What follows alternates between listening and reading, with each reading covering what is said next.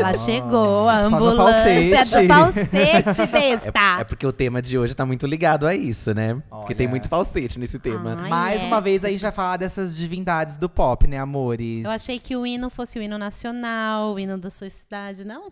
Ai, Ah, esse é o gente. título. Coisa Hino, cafona. Eu acho tão hino. cafona hino. Gente. Hino nacional, essas coisas Eu acho que é todas. falta de respeito falar Quem isso, você não? acha que você é pra falar isso que você nem se apresentou ainda? O meu nome é Edu. Agora eu posso falar. É cafona.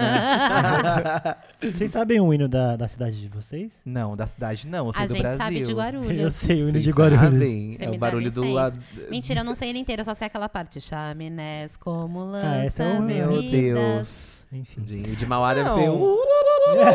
E Guarulhos também, Guarulhos é É indígena. é. Eu acho que é falta de respeito no meio do hino você ficar zoando na hora de cantar. Mas você falar que você acha cafona não é falta de respeito. Eu acho meio cafona essa coisa de hino.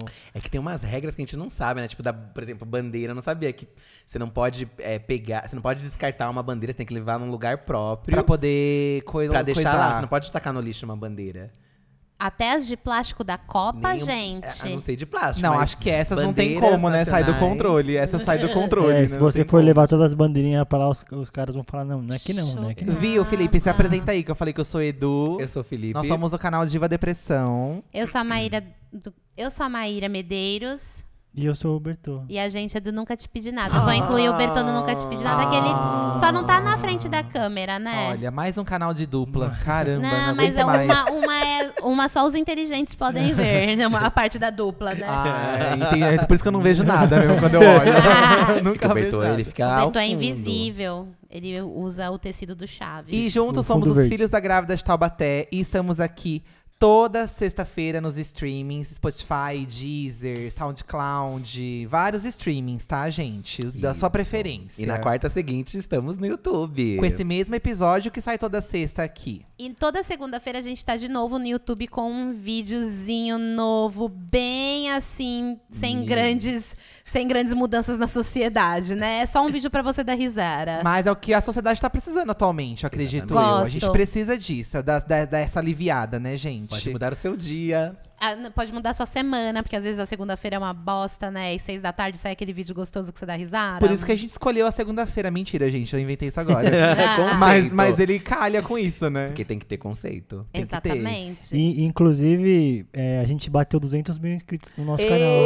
Olha! Lembrando que a meta pra Olha. 2019 são 500 mil inscritos. Eu ainda tenho fé de que vai dar certo. Tudo A gente quer bom, ficar meninas? primeiro na Billboard. Eu quero. Esse ano a gente tem que entrar na Billboard. Quando a gente lançar a nossa música dos Filhos da Grávida, porque pra quem não Olha. sabe, a gente tá planejando uma música. Estamos planejando. Essa Tô música. compondo a próxima música.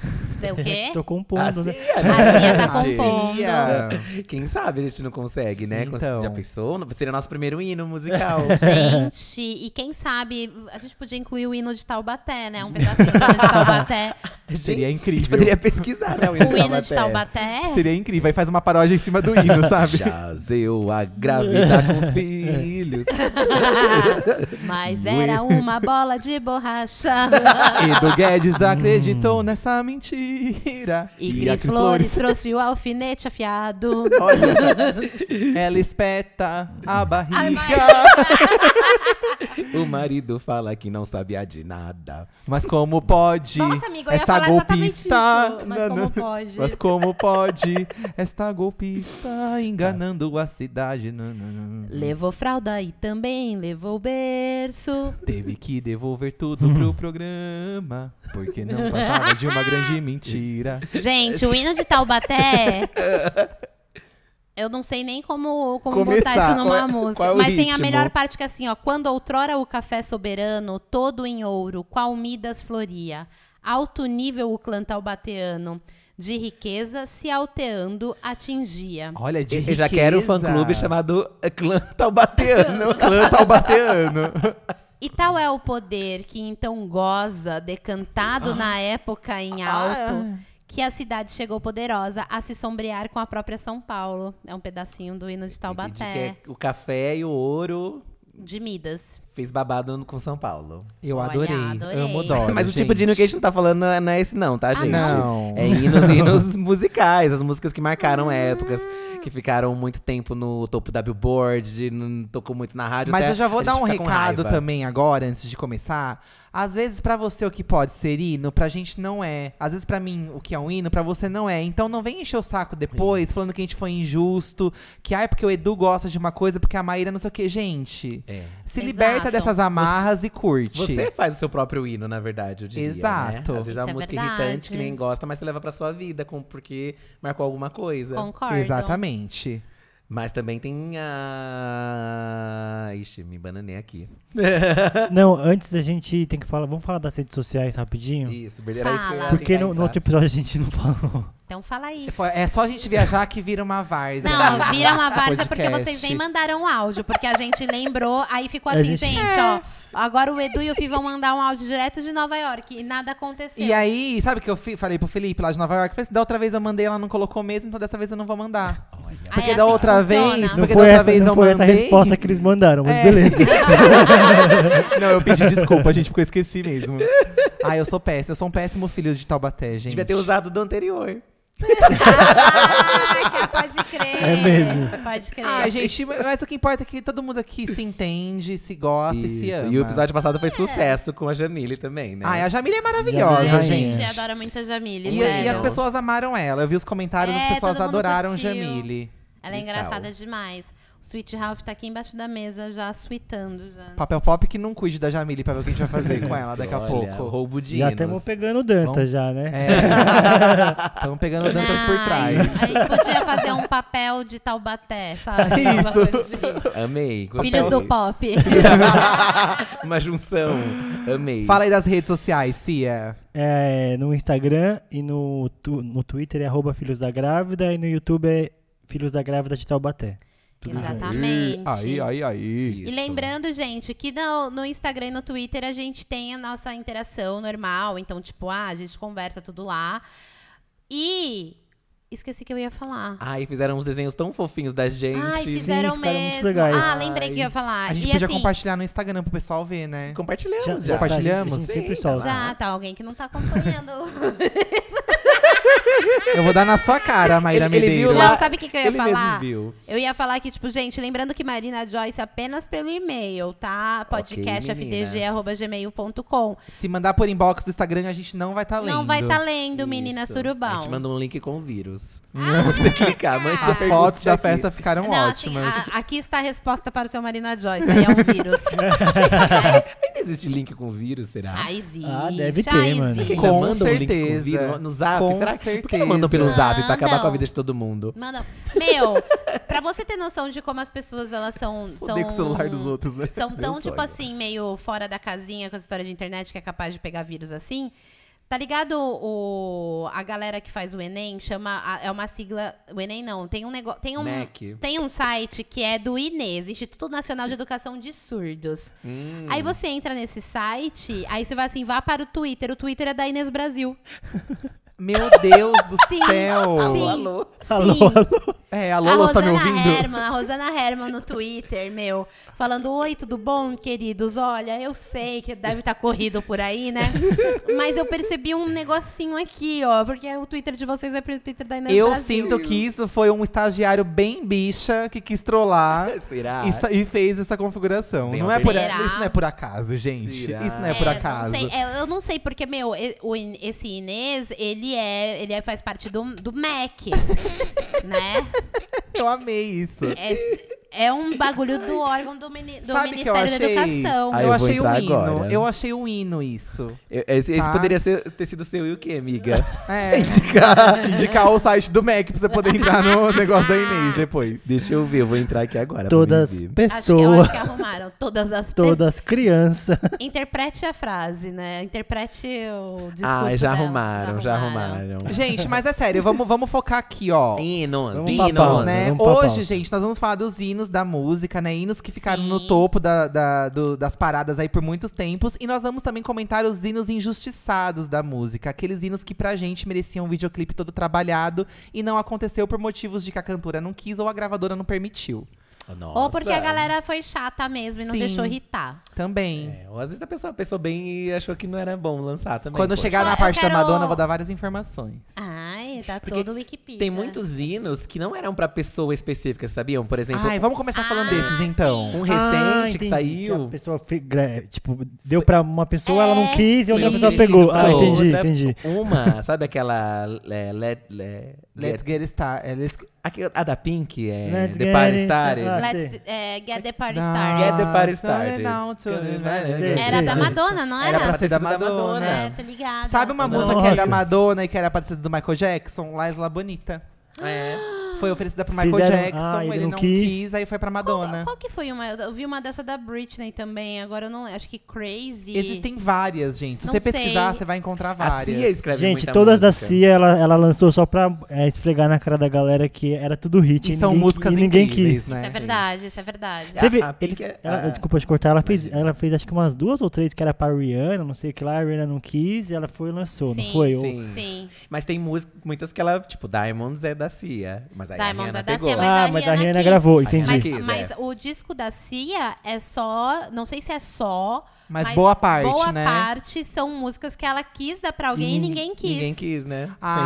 Aquela música, a Halo da Beyoncé também não era pra ser dela. Era pra ser de uma outra cantora que eu não lembro agora quem que foi. Gente. E a Tem- Beyoncé quis. Tem várias coisas assim que, tipo, imagina a cara da pessoa ver que a música Depois, né? ganhou e tipo, poderia ter sido sua e você não quis. Putz, meu. Pode Nossa, acontecer. Gente, quem tem um hino pessoal? Qual é o seu hino pessoal? Aquela música que quando você escuta, você fala, dá licença, que essa é minha música. Cara, o meu hino, assim, é Vogue da Madonna. Eu Ai, acho que e Like a Prayer, vai, 2. Like a Prayer e Vogue, pra mim… Não tem Gente. igual. Ai, E Like a Prayer, essas duas gente, músicas têm clipes. Cara, as duas têm. Ah, tá. Duas tem clipe. Cara, Normalmente o o- hino vem com clipe, né? Normalmente. Também. Tem que ter. Sim. Tem que- é um Também. complemento, né? O ruim é quando a música é um hino e o clipe é ruim. Ah, é difícil. Mas pode acontecer.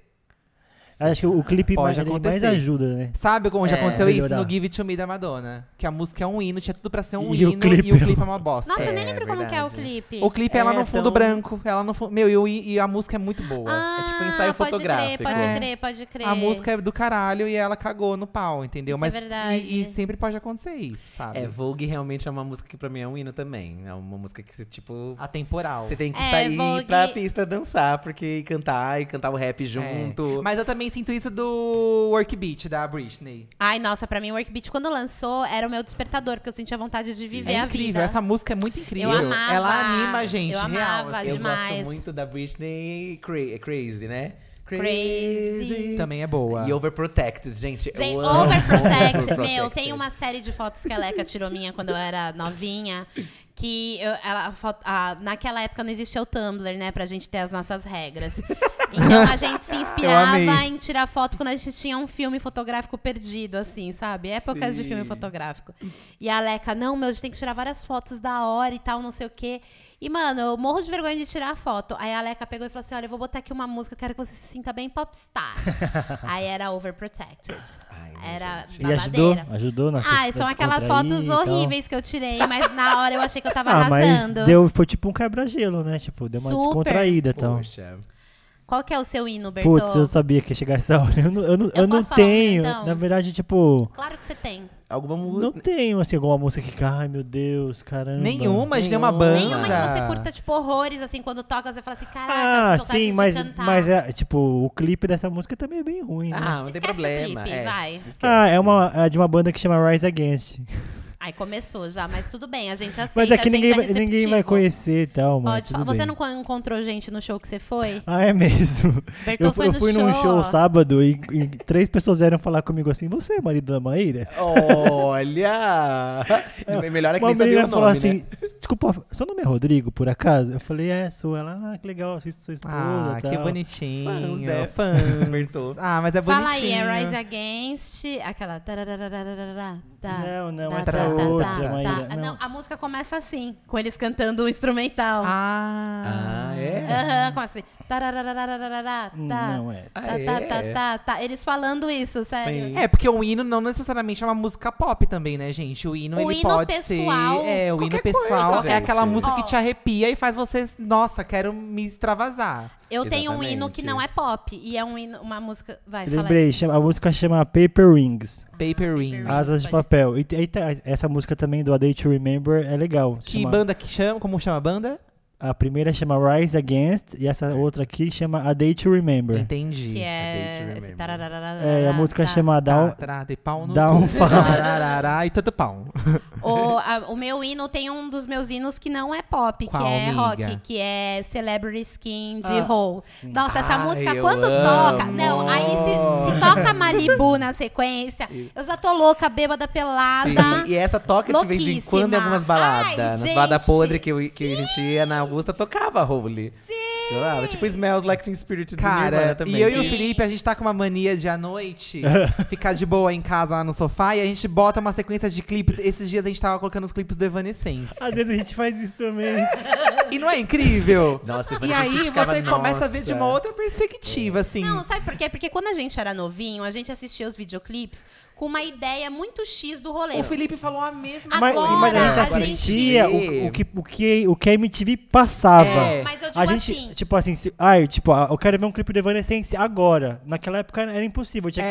Eu ia ter que ligar. Agora na você MTV, coloca. sei lá, Exatamente. agora você vai, E eu vai e o atrás e Eduardo, põe. a gente falou uma coisa assim, por exemplo, onde a gente morava, a MTV não pegava bem. Era horrível, Era horrível. eu também, eu horrível. Não também. conseguia ver bem. Era o ficava canal assim. 32, Da tudo UHF zoado. 32. É. A gente começou a botar uns clipes. Eu E aí- comecei a botar uns clipes bizarros pro Eduardo. A que gente na colocou época era aquele lá, como chama aquele do Salmon Dance? É do Chemical Brothers. Chemical sabe? Brothers.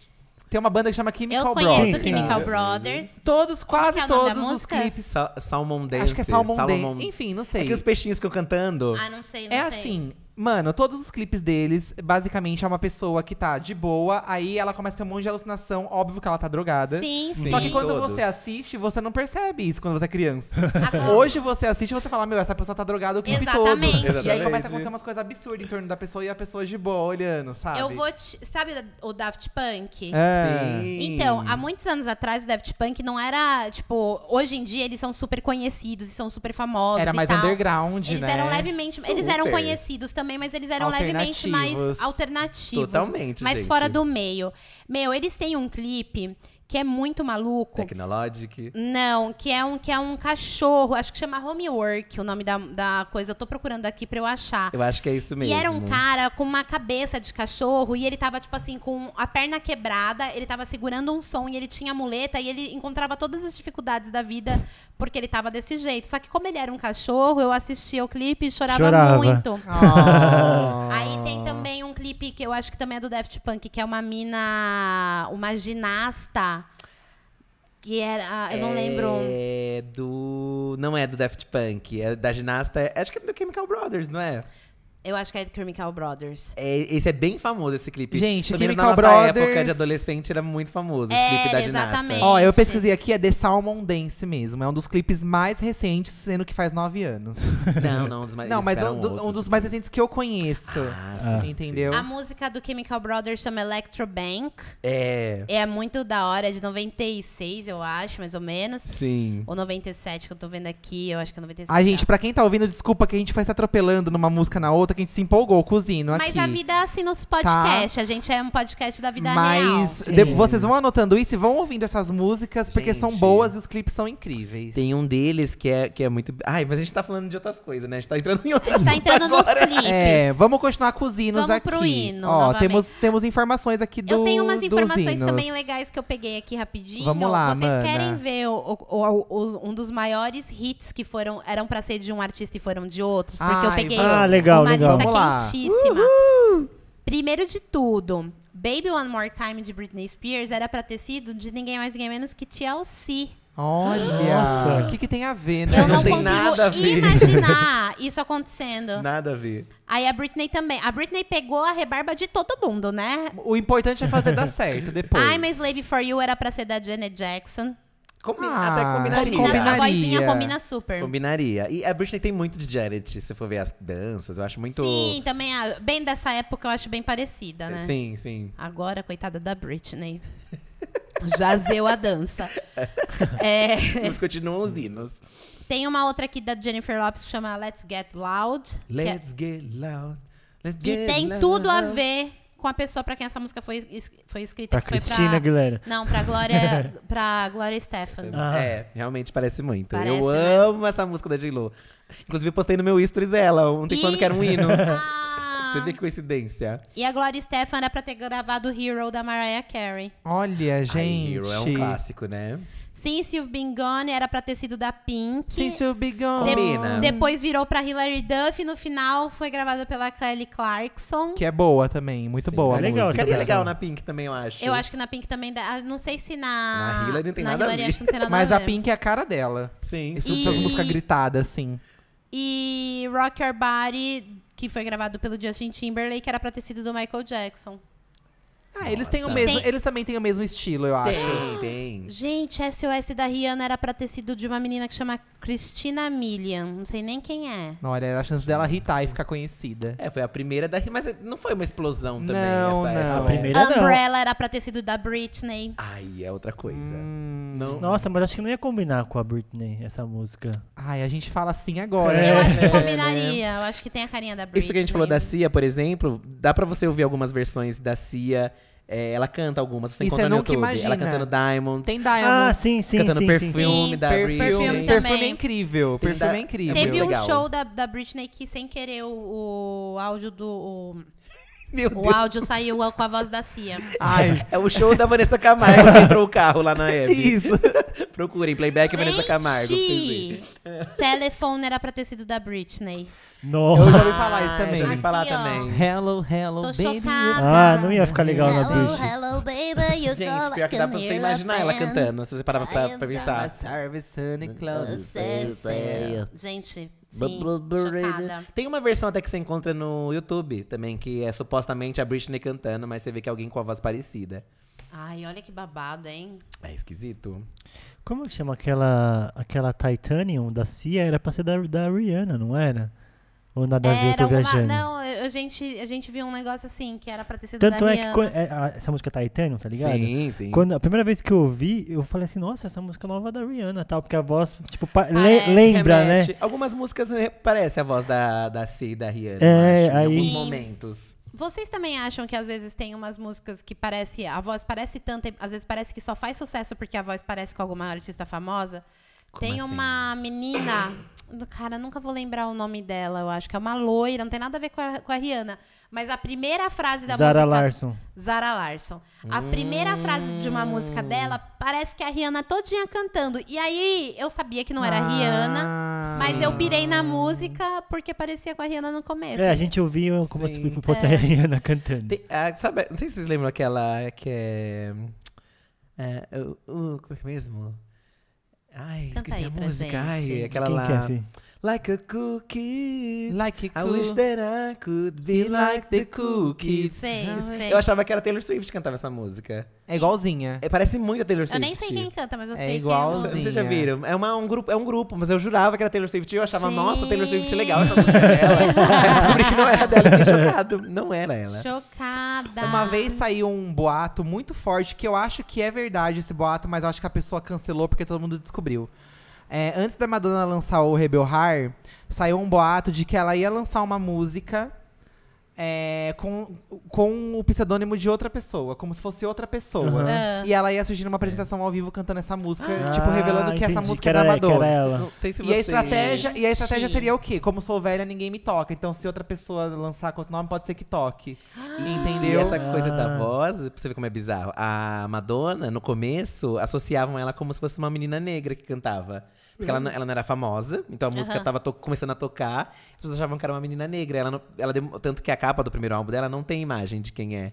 É só uma arte do Everybody, eu acho. que é o nome do Everybody é single. só uma... É só um... Achavam que ela era uma menina negra. Passada. E a Britney tem aquele boato de que a voz dela é muito computadorizada, porque eles não querem perder essa vozinha fina dela. Mas a Madonna também faz o tratamento no disco pra que ela continue parecendo uma mulher jovem cantando. Sim. A voz fina Mas sempre. a Britney, com 10 anos de idade, parecia que era, sei lá... A voz grossíssima. Elas A cantam voz grosso da- ao vivo. Tipo, Madonna, mano. Britney, elas cantam muito grosso ao vivo. É chocante, meu. Você já viu? Meu, a Britney com 10 anos de idade cantava real, uma É, música mó então. difícil. Sim. E ela dava assim...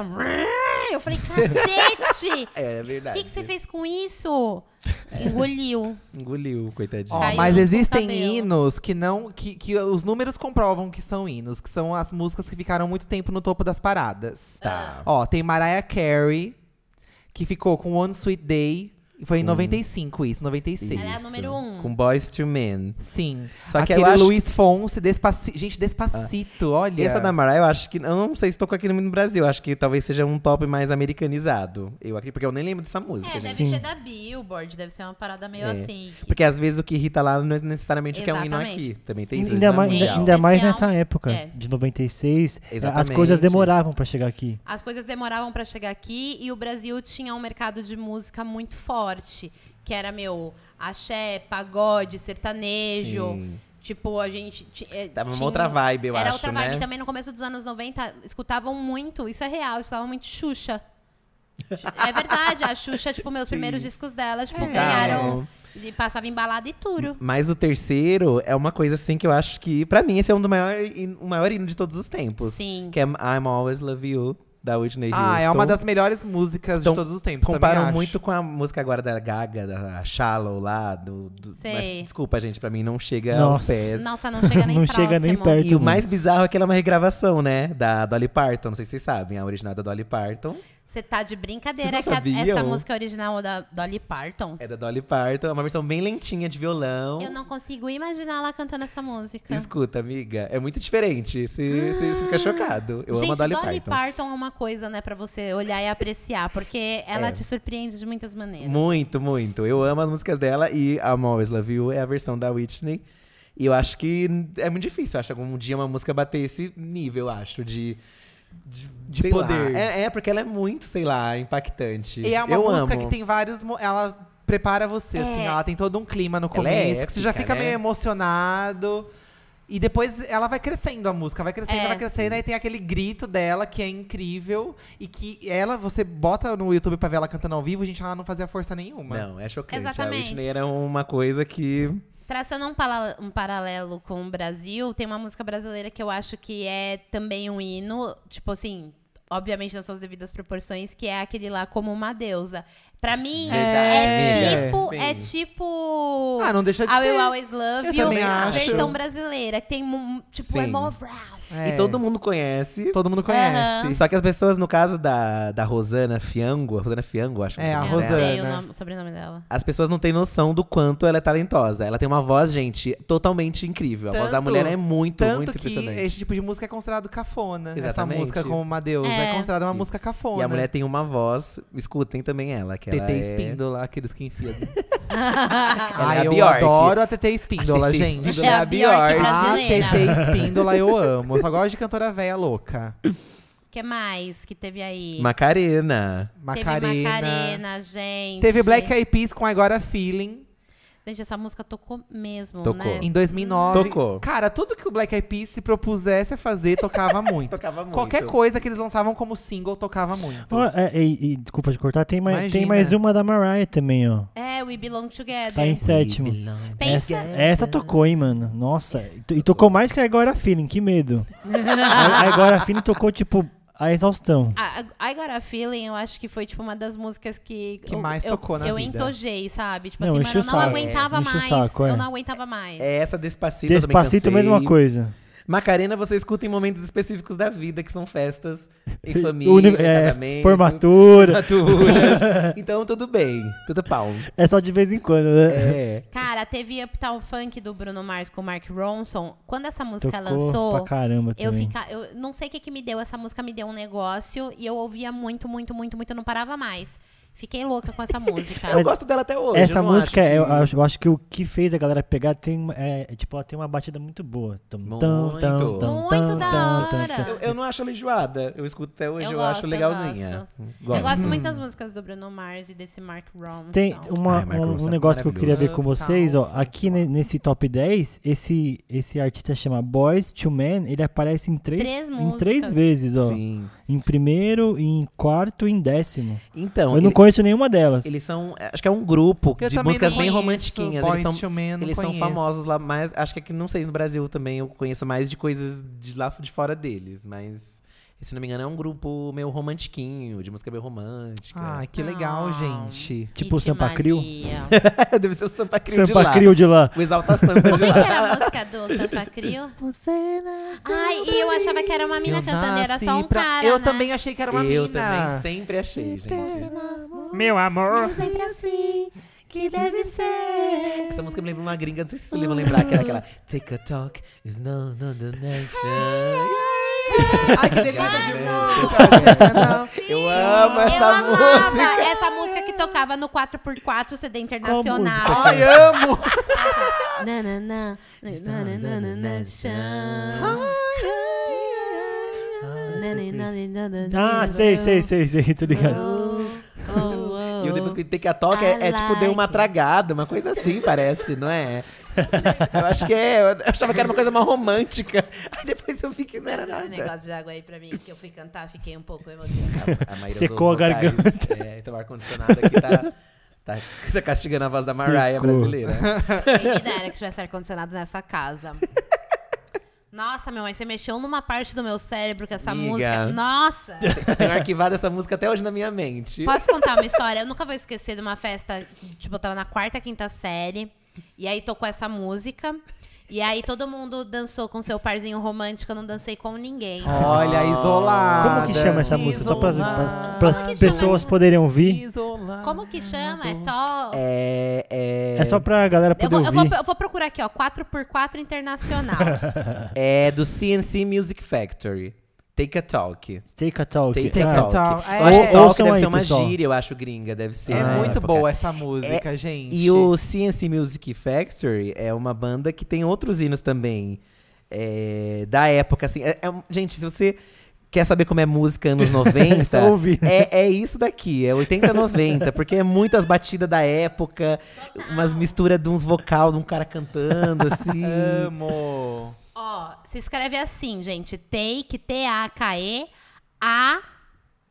Aí a próxima palavra é talk, T-O-K-E. Gente, a música é uma perversão! É horrível a letra. É horrível. Meu Deus, amor! Olha aqui, ó. Olha isso.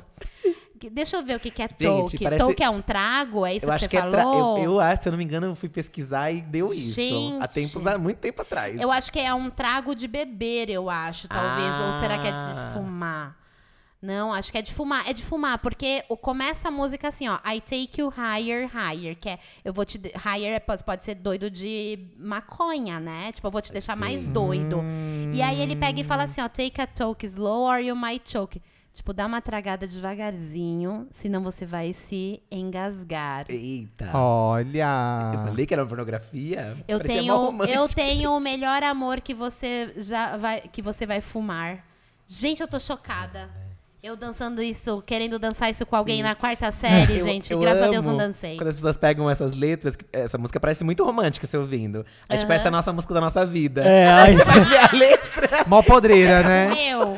Um amigo meu foi numa festa de casamento que a noiva entrou ao som de Why Don't We Break Up? Que significa em por que português... nós terminamos? Por que não nos terminamos? Por que não, Amei. não terminamos? Conceito, gente. É o conceito do futuro do casamento. Eu acho que foi uma indireta. Mensagem ninguém percebeu. subliminar. Eu acho também. Eu acho que era Foi mensagem subliminar. Sabe né? uma música que estourou quando eu era pequeno e eu nunca tinha ouvido falar dessa cantora? Aí a música estourou, tipo, nacionalmente e internacionalmente. E depois que eu fui descobrir que ela era brasileira, que é a música da Débora Blando, Innocence. Gente... Who's gonna fight for innocence? Débora Blando é Here um we ícone do always pop stand nacional. in the Gente, ela me proof. segue no Instagram. Eu falo com ela no inbox do Instagram eu também também. falo, eu Essa amo muito música essa irritou mulher. fora primeiro, Sim. depois no Sim. Aí Brasil? estourou Débora- pro mundo. A Débora Blando, ela fazia propaganda da Coca-Cola Diet com aquela música Boys, boys, Fora. boys. Pra... Sim. Why you wanna make me blue? É porque ela, tipo, ela tinha um estereótipo, ela parecia a Marilyn Monroe, assim. Misturada com a Madonna. Misturada com a Madonna. Ela tem era mais cara de fofa, gringa. ela Ela era tem mais cara de fofa. mulher gringa, cantora gringa. E Inocência é esse clipe aqui, ó. Olha a cara dela como ela tá com cantora gringa. É muito Total. cantora gringa. Parece mesmo. Ela é um padrão gringo. Porém, quando acabou não vingando a carreira dela internacional, ela Ela veio começou- pro Brasil. Eu acho Who's que gonna vingou, só fight que for tipo, não teve innocence? um uma continuidade. Continuidade, sabe? Mas deu muito certo. Essa Não, música o mundo todo conhece, vingou gente. entre aspas, né, gente? Porque ela veio pro Brasil e ela fez um monte de hit ainda. Cara, decadência, que elegância. Eu amo raio, O sol. É o Ray of Light dela, né? Ia sentir. Gente, do Não chocolate é com esse que a pimenta. capa é igual, inclusive? Não é de chocolate com pimenta essa música. Lembra um pouco. A capa do CD não é tipo parece? Da lembra- Madonna? Lembra umas vibes que as duas entraram no mesmo, meio numa vibe espiritualidade. Então, Essa música que você cantou, Raiou o Sol, ela era a abertura de uma novela da Globo. Acho que é a Indomada, Sim, não é? Não era Indomada, não. era Raiou outra. A o Débora sol. Blando teve várias músicas em De novelas. novela. Ela teve muita música em novela. E ela tem uma voz também incrível, gente. Ela é maravilhosa. Ah, né? eu Não, amava se essa você música. seguir ela no Instagram, hoje ela posta várias coisas dela cantando hoje E ela em faz dia, show mano, ela ainda. canta muito bem, Ela meu. Ela é um continua. arraso. Nossa, meu, quando eu descobri que ela me seguia, eu chorei.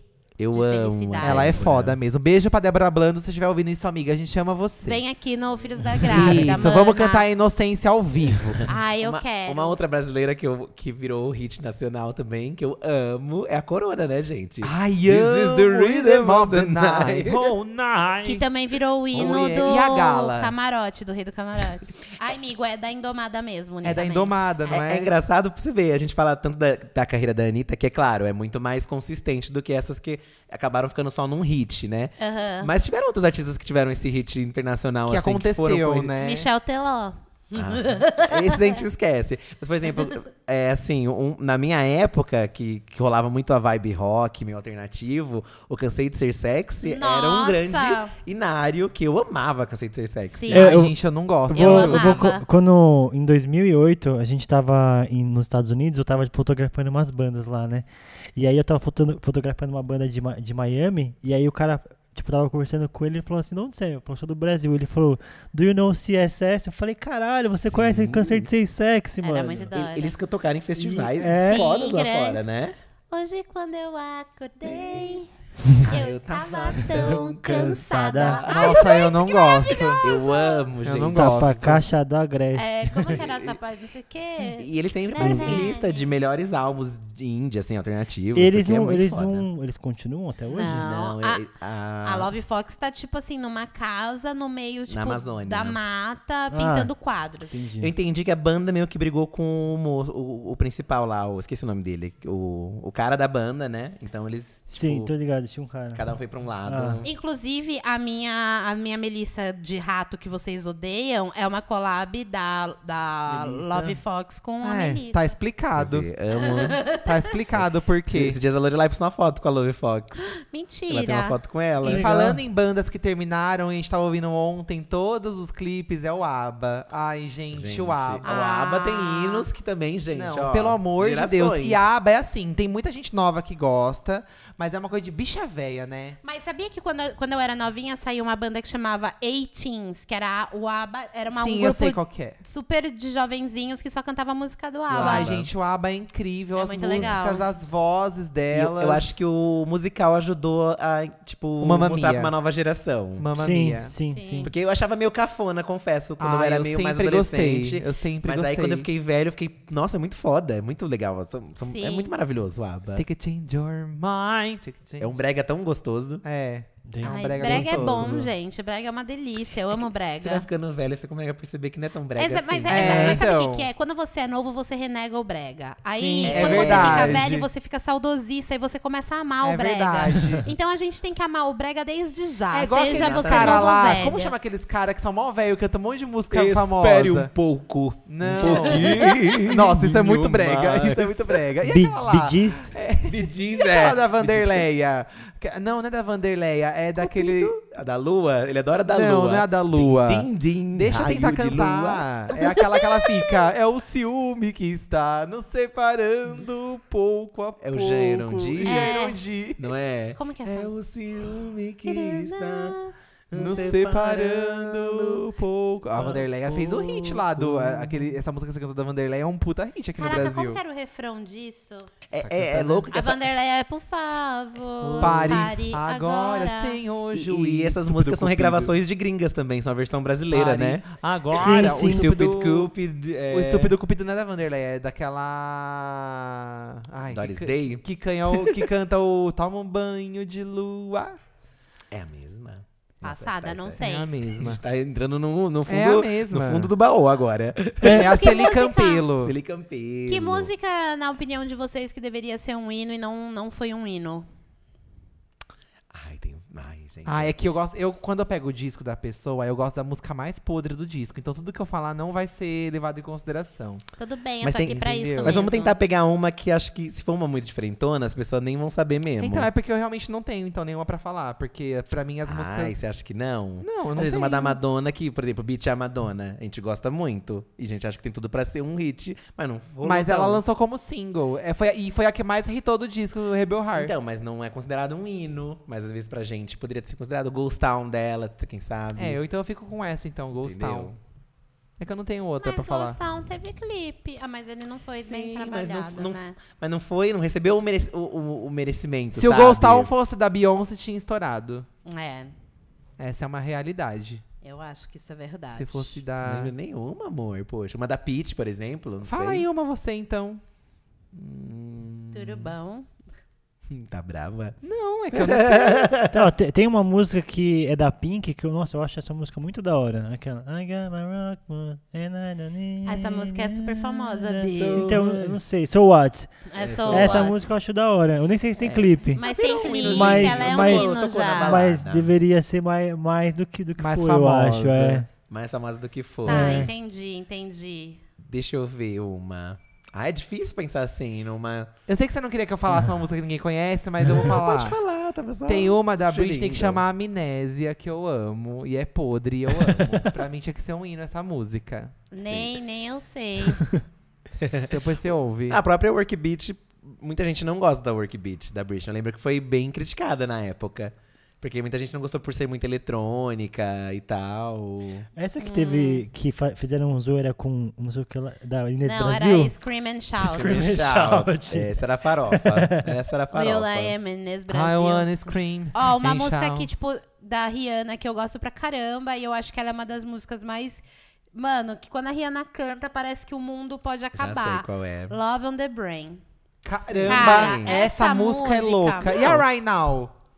Também é bom. Mano, Mas essa a música Right não Now, tem ela clipe, virou né? hino sem Não, ter não clipe. tem, mas é isso que eu tô sim. falando. É que Love- nem a Love on the Brain. Não. Virou hino sem ter... Ela, se não me engano, ela sem chegou a ter lançar clipe. como single depois de Ela muito. se apresentou, mas ela nunca lançou como single, Parece que ela chegou a lançar, mas ela não lançou clipe, nem trabalhou esse single. Tipo, Eu lembrei uma música muito foda da Lady Gaga que não tem clipe e eu acho um absurdo que é aquela Aura. Aura. A Aura, também pra mim, é acho. a melhor música do art pop. Ai, Eu meu, acho a não sei, não conheço. Sherb, eu não sei como fala em inglês, é a merda. Shares, né? Também é Sherb. incrível. É do uma, Born música This Way. é uma música maravilhosa que ela poderia ter lançado muito.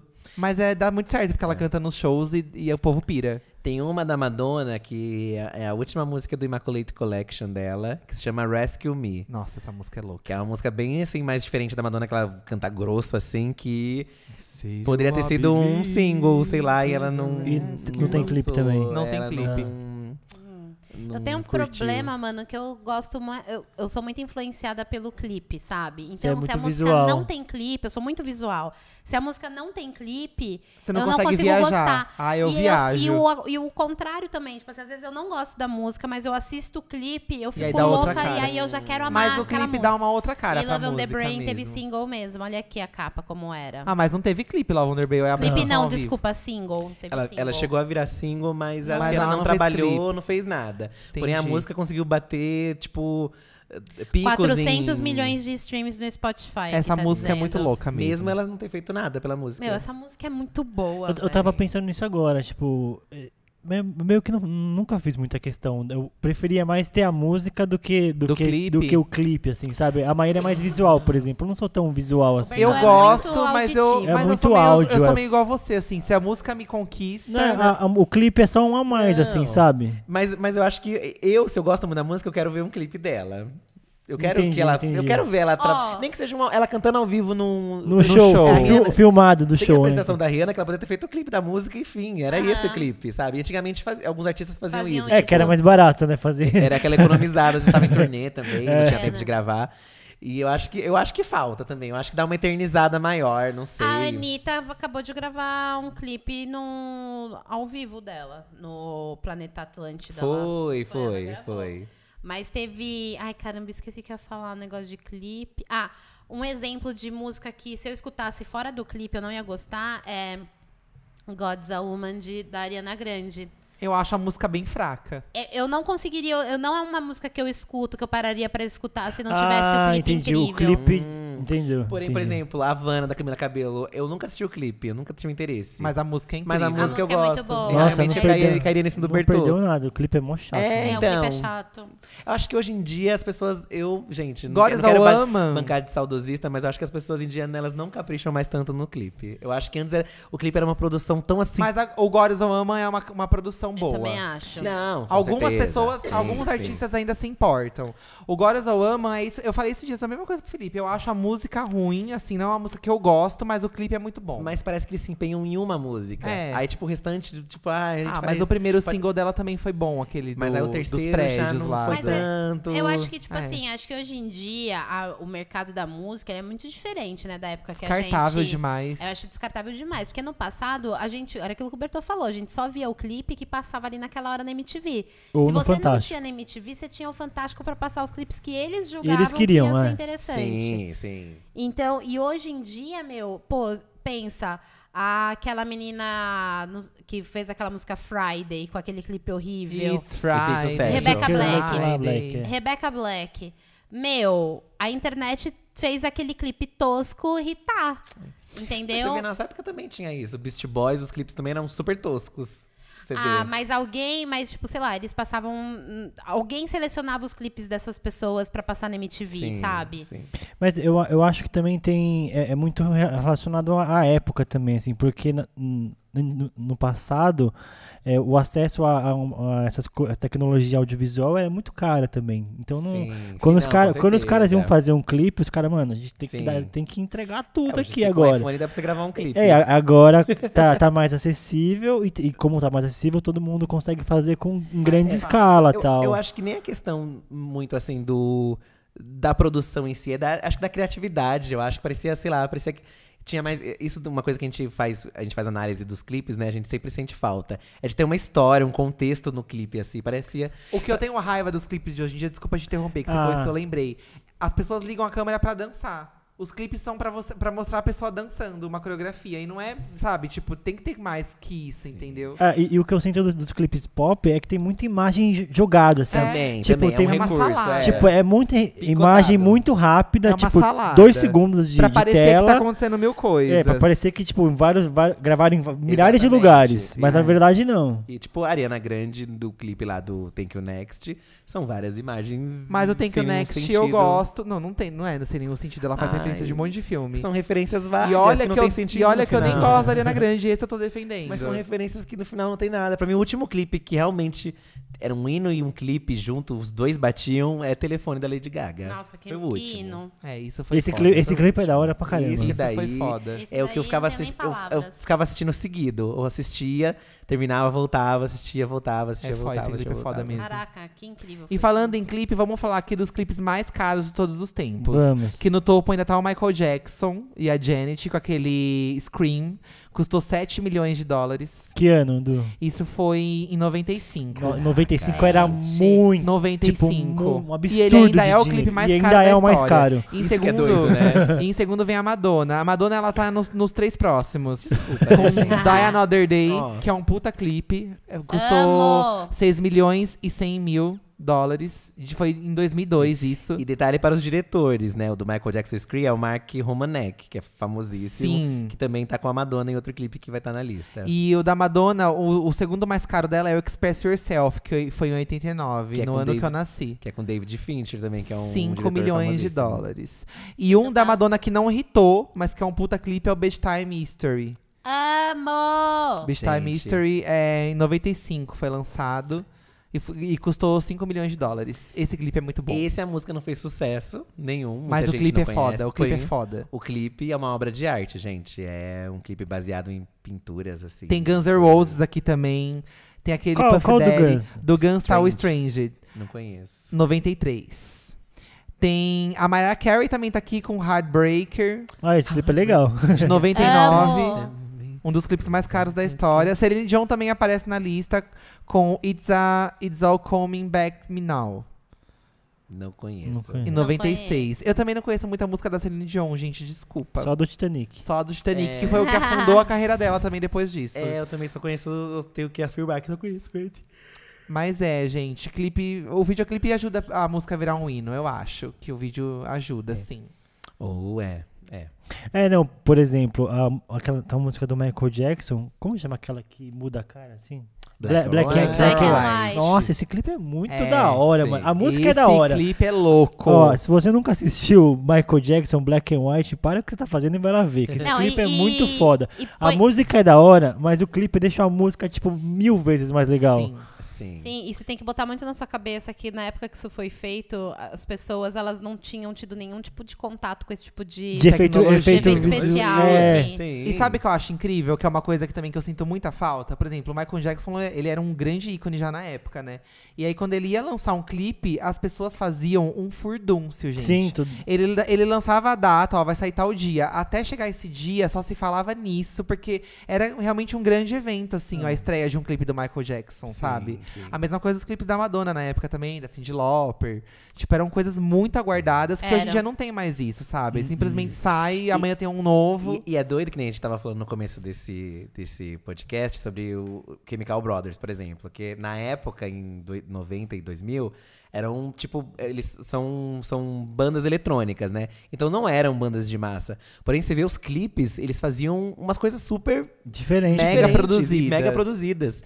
Esse do peixe que o Eduardo falou é muito bem feito. O Em 3D, Salmon o Dance. peixe, assim, só que não parece que é antigo. Então, ele mesmo... Eu não sei se eles tinham muita grana na época, mas conseguiam fazer umas coisas super legais. Gente, o menino drogado, dormindo, ele acorda e vai pra frente do aquário e ele começa a ver os peixes dançar Vocês e vão lembrar da conversar. música, com certeza, quando vocês ouvirem. A música ficou famosa. E sabe uma outra coisa no Brasil que também impulsiona hinos? São as novelas. Total. Sim, Total. sim, totalmente. Porque tem cantores que nem fazem tanto sucesso lá fora, mas Mas entram na aqui novela brasileira e rola, tipo, na época do Clone, com aquelas músicas indianas. Que começaram a tocar. Khaled. Aquela lá que eu tava ouvindo esses dias. Qual é o nome daquela mesmo? Ai, o Felipe ouve cada coisa. Aquela música é incrível!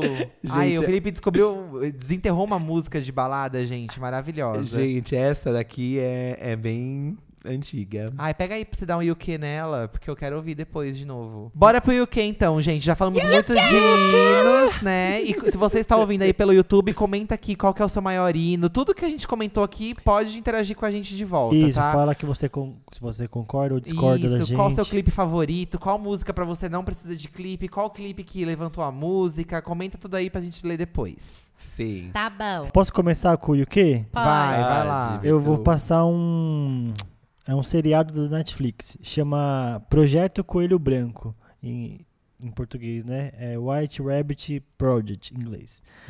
E é sobre... Em espanhol, como seria?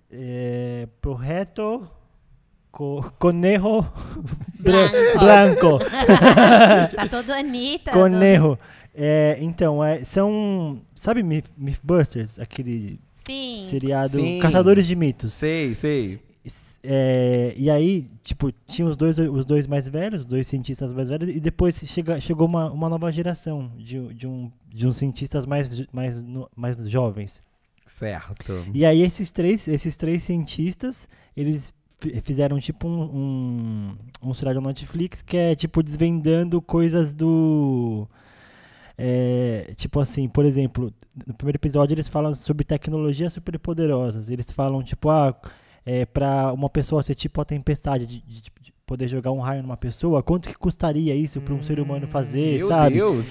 E aí eles pegam e desvendam várias coisas, tipo, eles pegam umas fugas de prisão dos filmes e eles tentam fazer se é possível a pessoa fugir do jeito que o filme conta, sabe?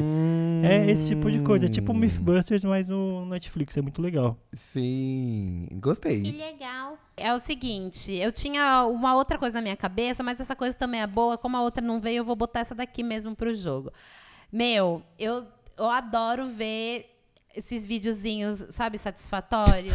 Ah, é a cara da Maíra, isso mesmo. Ontem Louca. eu achei um muito da hora, que chama Satisfying _ Cleaning. É um Instagram. Ele só mostra vídeos de pessoas limpando coisas. E é muito satisfatório. É da hora, filha. Da hora. Satisfying se escreve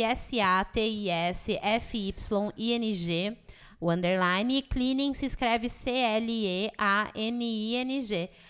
Vou mostrar aqui para os meninos um exemplo para eles ficarem chocadíssimos e impactados com o poder da limpeza, gente.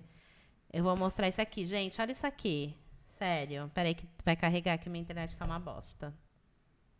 Deixa eu pôr no 3G. Olha isso aqui. Meu Deus! Mano, eu tô com agonia de olhar arrancou o isso. rejunte, velho. Tem Mano, noção? ele limpa o rejunte do azulejo. O rejunte tá preto. Aí ele passa um bagulho que deixa o rejunte branco. Eu amei. Me repete o nome desse negócio do Instagram. Eu tava preocupado com outro aqui e perdi o nome dele. Satisfying Cleaning. Ontem eu fui ver, eu vi todos os vídeos do Olha esse daqui, Instagram. amigo. Olha esse daqui. Esse daqui eu acho que é o mais impactante. Não é? Ai, eu amo o vídeo de limpeza. Meu, você vai amar, Nossa, amigo. babado, Mano, babado. Você vai amar, sério, é muito bom. Cleaning. Ó, amei. eu vou indicar uma coisa Vou meio seguir. óbvia aqui, que eu já devo ter falado sobre essa drag Amei. várias vezes, mas esses dias eu e o Felipe, a gente tava assistindo, vendo vários Instagrams de várias drags, vários, assim, a gente começou a ver uma atrás da outra, lembra, amor? Sim. Começamos a ver. Eu vou indicar o Instagram da Sasha Velour, que é a Amo. drag que venceu a temporada, não a passada, a outra. Foi a 9ª temporada que ela venceu. O Bertol está me falando, a Cia está me falando.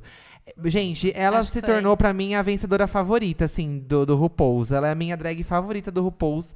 O Instagram dela tem uma estética incrível, as montações são incríveis, então eu indico o Instagram dela pra vocês irem lá ver, seguir o Instagram dela, porque ela tem umas montações muito babado. Principalmente pra quem tá começando drag agora, acho que ela é uma ótima inspiração. Eu comecei a seguir. Arrasou. Ai, que legal mesmo. Ela tem um essa montação dela, eu adoro Ai, as amei, montações dela, amei, gente. amei. E não é só uma montação, toda foto tem um conceito, assim, sabe? E tem uma foto muito bonita dela com a Ícaro Kadoshi, que as duas são drags Elas carecas, parecem, assim. né? E elas se performaram juntas numa festa Priscila. Gente, chocadíssima. Se você visse o que ela fez com a Ícaro nesse Vocês estavam negócio, lá? a gente foi.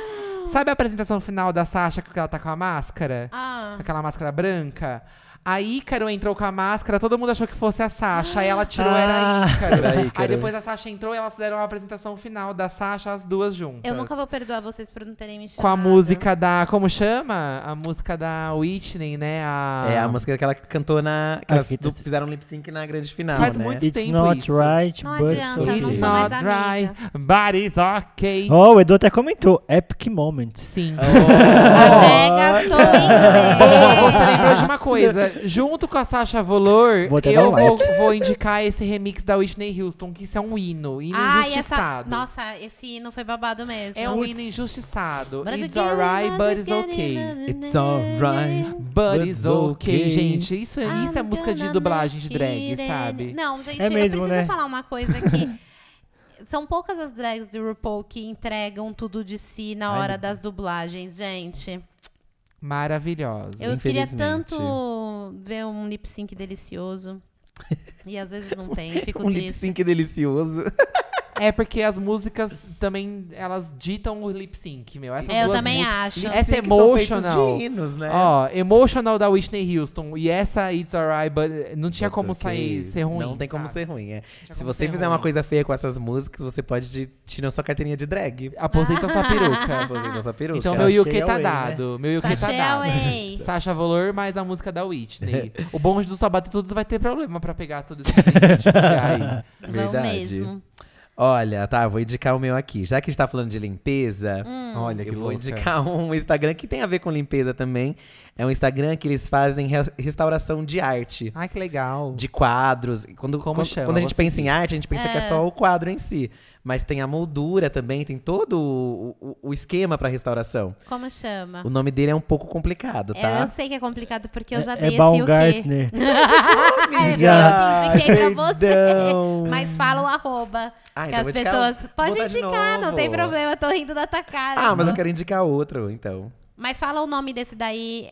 Ah, mas eu vou fazer outro. Mas as pessoas vão ficar curiosas nesse. Não, mas aí corta e eu volto de novo. Tá. Vou indicar um novo. Você não vai falar, eu quero seguir essa Fala! buceta. Eu vou falar, já porque falou. ele tá. Mas e daí? Mas às vezes a pessoa não ouviu o Não outro ouviu e o ouve outro, ouve esse. esse. Sim, tá bom. É porque é muita coisa pra falar aqui. Eu já saí aqui. Ó, o nome desse perfil que o Fih falou, que eu falei, que é maravilhoso, é o Baumgartner É esse mesmo. Restoration. Então é Baumgartner, é o sobrenome, né? O cara chama Julian Baumgartner. Julian Baumgartner, É achei. o Baumgartner Restoration. E é babado mesmo Restoration. Mano, é surreal. É lindo. Eu fazia restauração de foto no Photoshop quando eu trabalhava devia numa... deixar Quase igual aquele lá isso. da velhinha que restaurou. Assim, ó. Ô, Fih, esse Instagram. Ele tem um canal no YouTube também. Sim, eu vi Mentira que tem canal no agora. YouTube. Tem, e tem tipo a restauração Eu amo vídeo de completa. restauração. Do zero até o Eu final. amo. Nossa, esse vai ser... Tipo, vídeo de 40 minutos. Sim. É hoje. Ele tem, eu ia falar que ele tem canal no YouTube também aqui. Também tem o Instagram. Só que no Instagram eu não acho tão bom quanto você vê no... No YouTube é mais completo, No YouTube é. mais completo. Tá, então eu vou indicar um outro Instagram aqui que eu amo. Eu amo, não sei se estou inspirado na Larissa Manoela, mas eu amo borboletas, eu amo insetos. E eu encontrei um Instagram que se chama assim, ó. É Butterfly Baby, só que com E no final. Babi, sabe? Babi Sim. Gallery. Aham. E acho que é uma Sarah Foltz que faz ele. E ela posta várias fotos aleatórias de borboletas, Ai, de outros que insetos. bonito, é Tem uns que a mão lindo. dela cheia, tem um que parece da minha tatuagem.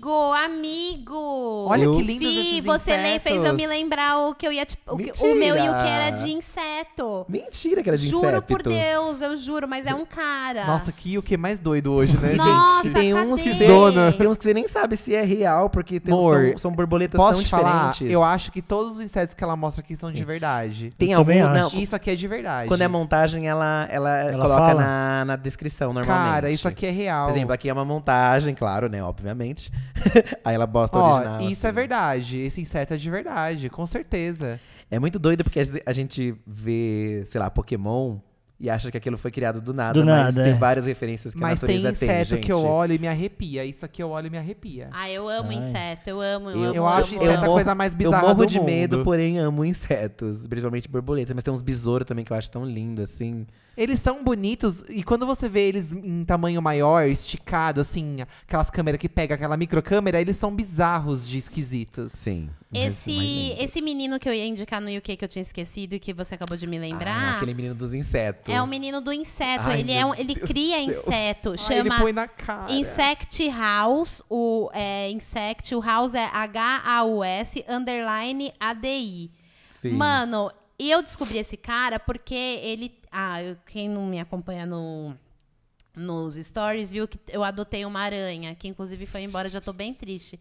E foi assim que eu descobri esse cara, porque ele também tem uma aranha, A aranha da não mesma suportou. raça que essa daqui, espécie, e a dele anda na cara dele. Ai, Ela Deus ia ficar me desse livre. tamanho, a sua aranha. Se ela tivesse comida e espaço, sim. Gente, olha o tamanho Ainda bem dessa que você- E ela aranha. era igualzinha a essa aranha aqui, só que ela era pequititinha. Ai, tô com a gente agonia. descobriu ele por causa da Lorelai. A Lorelai Aham. indicou no vídeo dela esse menino. você Meu lembra? Deus, Estragou. lembro. Nossa, Instagram eu diferente. amo. Olha aqui, Timalia. Ai. Eu achei Timalia isso aqui. Ah, Ela uma carinha. carinha.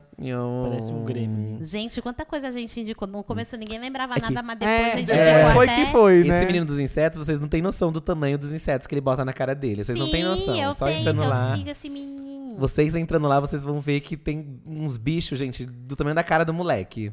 Se você tem aflição, não veja. Ai, credo. Tipo isso. Mano, olha isso aqui, Edu. Ele tem Ai, tipo umas não, pelo 20 amor de Deus, borboletas eu passo na mal. cara. Eu passo mal Ele deve real, ser ele é gente. biólogo, é isso?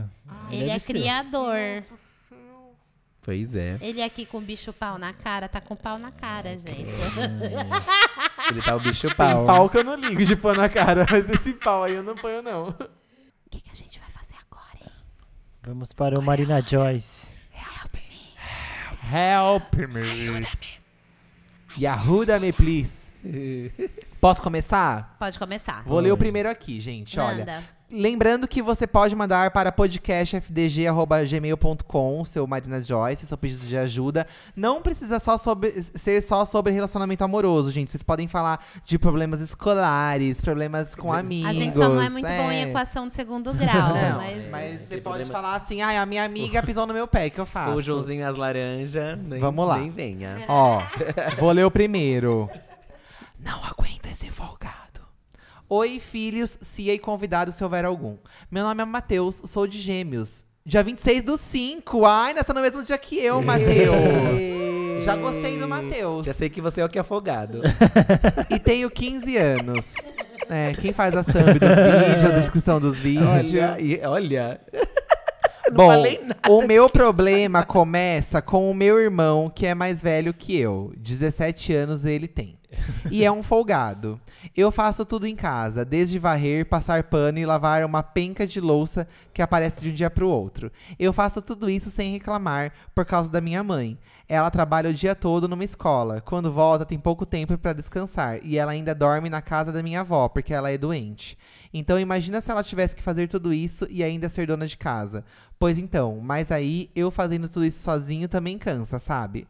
Eu não acho nada justo eu fazer tudo, sendo que meu irmão passa o dia no PC de cu pra cima. O que eu faço com esse folgado? Observação, ele não escuta por eu ser mais novo que ele. fala com a sua mãe. Eu também acho. A mãe tem que dar uma prensa. Eu acho que, sabe o que você poderia fazer? Eu super entendo que você tem essa vibes do tipo, pô, vou ajudar minha mãe, mas deixar um diazinho sem arrumar. Só pra você ver o que a sua mãe vai falar. Aí você fala, tipo assim, pô, eu arrumo por causa disso, disso, porque eu quero que você descanse, eu quero que você tenha mais tempo pra você. Mas só que o meu irmão não tá colaborando. E, olha só como é ruim quando fica sem arrumar. Se você falar pra ele arrumar, nós dois arrumamos, você fica de boas e a gente sobra mais tempo pra cada um fazer o que quer. Eu acho que tem que juntar todo mundo e ter uma conversa franca. Você pode ler, inclusive, esse e-mail na frente do seu irmão e falar que você faz tudo isso pensando na sua mãe pra ajudar ela e que ele poderia ajudar. E que você tá tão desesperado que você até pediu ajudas para estranhos de um podcast. Olha só. Eu deixaria, assim... Mandaria um e-mail anônimo. Não. Eu amo quando ele fala. Dessa vez não, porque quando mexe com essas coisas, eu sou bem da maligna. Não, tem que ser, falar na cara, mano. Ele tá falando que você faz tudo na casa, né? Eu começaria a deixar de fazer as coisas, principalmente que ele usa. Porque uma hora ele ia ficar tipo, ai, nossa, mas tá. E você falaria pra ele, lava você então. Exatamente. Exato, mas é uma eu boa acho que saída. talvez o Matheus tenha medo dele deixar pra mãe fazer, sabe, alguma coisa. Mas se eu fosse você, eu deixava assim de fazer. Deixa de fazer, porque uma hora ele Só vai aprender quando sentir, vai né? pesar, Mas faz isso junto com a sua mãe também. Sim. Faz um plano entre vocês, assim. De não fazer nada ela que tem ele que estar quer. ciente, né, a mãe. Porque aí senão ela vai acabar fazendo, coitada. Do jeito que Você tem mãe tem que razão, é sua muito ideia é boazinha. muito melhor. Sua Tem ideia é mãe muito que vai melhor ficar que a com minha. dó, mesmo assim vai fazer, coitada. Mesmo trabalhando cansada. Pior que é. Pior que é.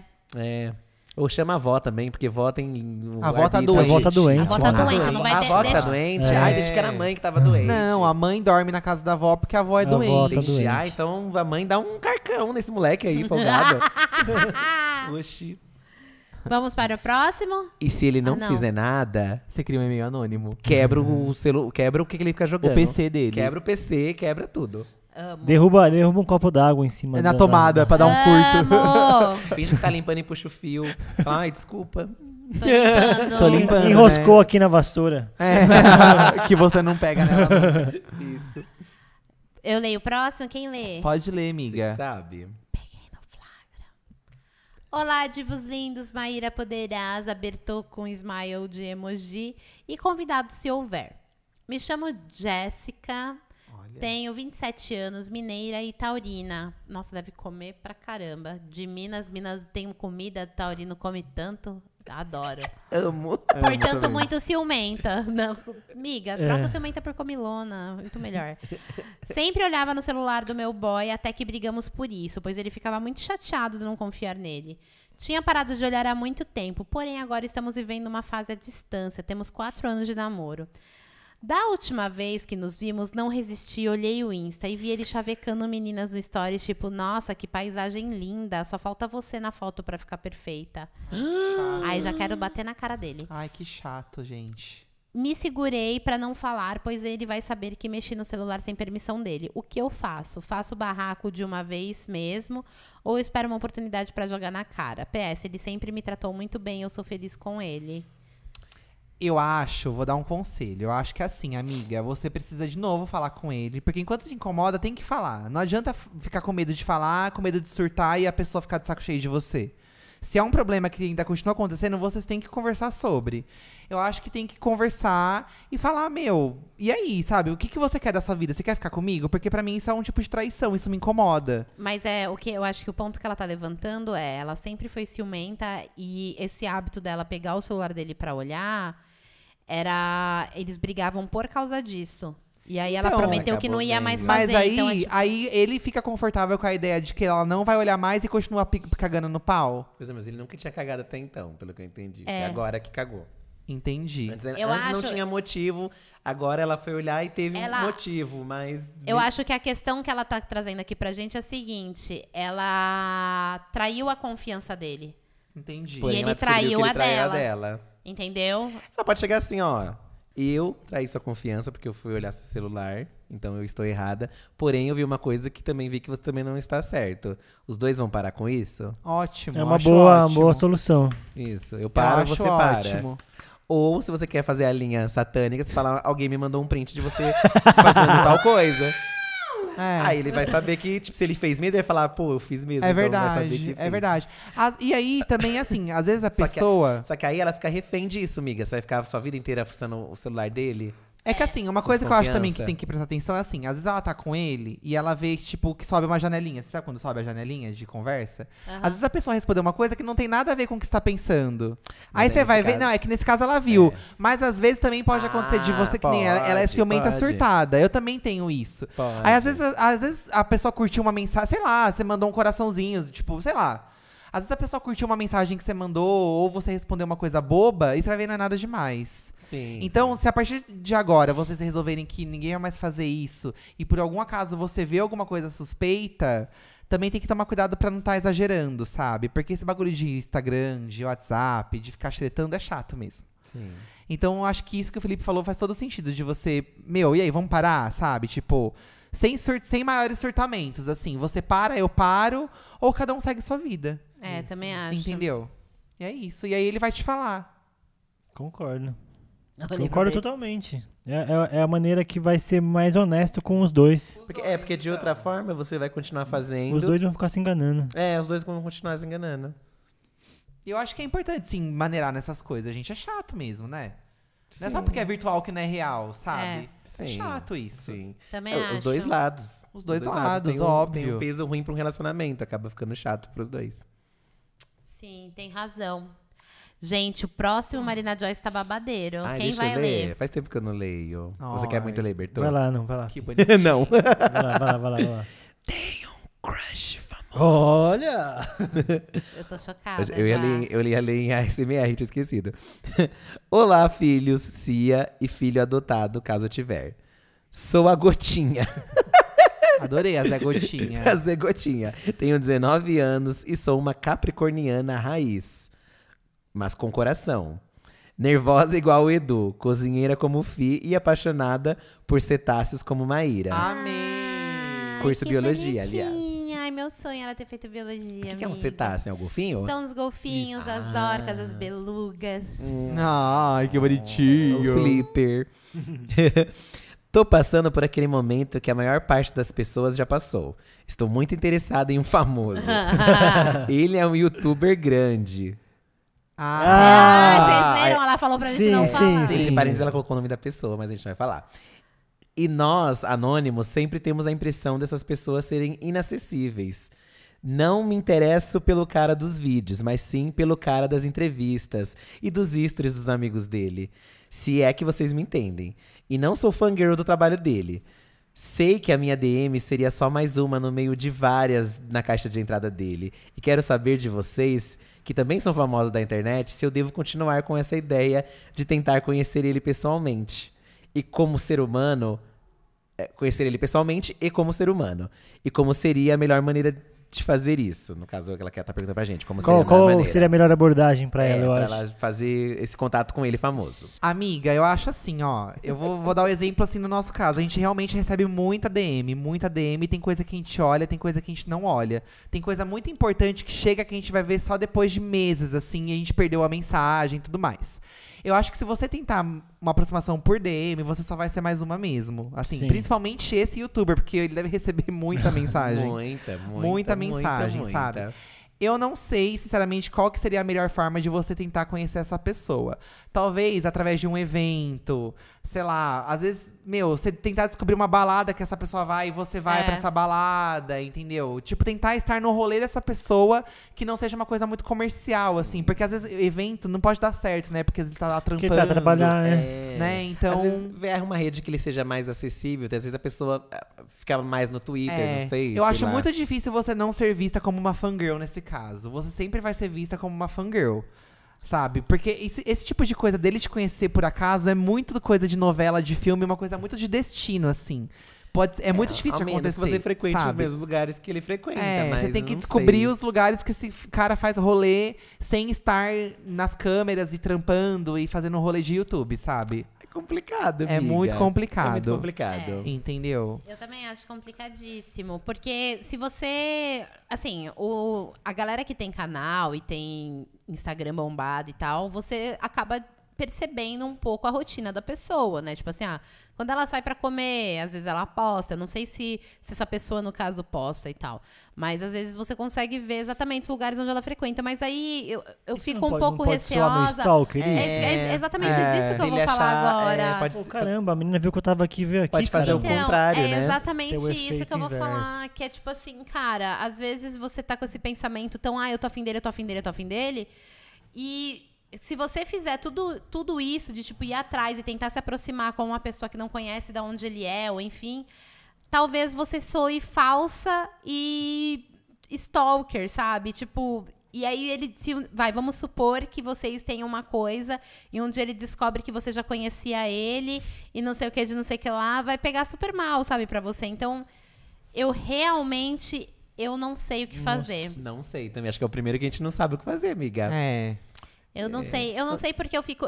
Se eu fosse solteira, ou se eu tivesse um relacionamento aberto, eu ia ter medo de uma pessoa que me procura... Que, tipo, se eu descobrisse que a pessoa me procurou através dos meus posts, porque se interessou, sabe, pela minha persona e foi atrás de mim. Eu tenho medo disso. Eu acho bizarro. Eu não vou querer também ficar com essa pessoa. Eu talvez, sei lá, não sei. Eu acho que talvez eu tentaria ver, sei lá, uma rede que a pessoa interaja mais, o Twitter. E comentaria coisas normais nas coisas que ele posta. Sei lá, ele postou alguma coisa, eu comentaria uma coisa que... Engraçada, talvez. Uma coisa que casaria comigo e seria uma coisa. Também não adianta forçar uma barra também, Exatamente. né? É complicado, amiga. Eu acho que... desiste logo. Desiste, porque isso aí não vai dar certo, gente. Você também tem que se colocar na lugar situação dele. inversa. Se fosse com você acharia normal, né? assim? Você não acharia um pouco estranho? Deixa a vida te levar, Sei lá, amiga. eu acho que Vida você pode eu. procurar pessoas mais próximas a você. Mais possíveis, né? Mais possíveis mais mesmo. possíveis. Sim. E outra coisa, às vezes na internet, eu não sei dessa pessoa em especial, mas às vezes na internet as pessoas elas nem são quem a gente imagina que é, Também sabe? tem Ah, isso, sim, Isso sim. é verdade. Então, monte. eu acho tão mais fácil você conhecer uma pessoa ao vivo que não tenha que provavelmente não tenha uma persona do que você se apaixonar por uma pessoa que você ainda tem que descobrir se essa pessoa é essa pessoa que você se apaixonou, sabe? Amiga, é uma coisa É um bem babado. doida. É bem doido mesmo. Se for pra acontecer, acontecerá. E também, imagina você invertendo os papéis, você conhecer alguém que conhece, tipo, praticamente tudo da sua vida, sabe? Nossa, que Sabe, bizarro aí deve você ser. vai chegar assim e vai falar assim, teve um dia que eu fui lá e o cara fala, aí você foi lá e fez isso, não foi? Total Só que nem bizarro. ela falou que Sabe, não é estranho. acompanha muito os vídeos dele. Assim, Não, entendi. Ela entendi. só acompanha, gosta- tipo, sei lá, não sei o Não, que ela acompanha Eu dele, então. só coloquei essa situação, tipo, imagina. Não, seria mega Isso é estranho. estranho, né? Eu não sei, é muito... Desculpa, porque a não gente- sei o que dizer. Porque a gente, por exemplo, adolescente, a gente imagina o nosso ídolo, mas a gente nem imagina a possibilidade de Não, exatamente. De conhecer, né? conhecer essa pessoa. Na idade dela, quando a gente tinha os nossos vídeos, tipo, era inalcançável a gente chegar a conhecer, sabe? Quanto mais outra coisa. né? Relacionamento com a pessoa. É isso, gente. Amiga. Ficamos por aqui, então.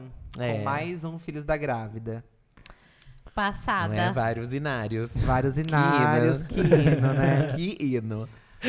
Gente, então até o próximo episódio. Muito obrigado por terem ouvido tudo. Obrigada. Ou não, né? Valeu. Obrigada a vocês por terem Isso. participado. Larga! Por nada. E no próximo episódio teremos…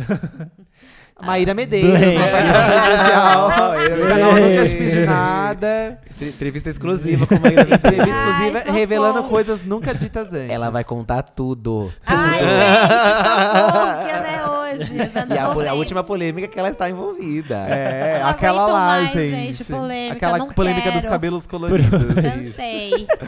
Um beijo. Tchau. Tchau.